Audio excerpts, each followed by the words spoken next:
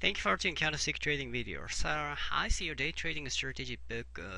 There you told that hegeset candle trender, but I am not clear to your hegeset pattern. So how to identify hegeset pattern and can it use a trend market or range market? Please give me tips to how to identify hegeset candle pattern. Thanks.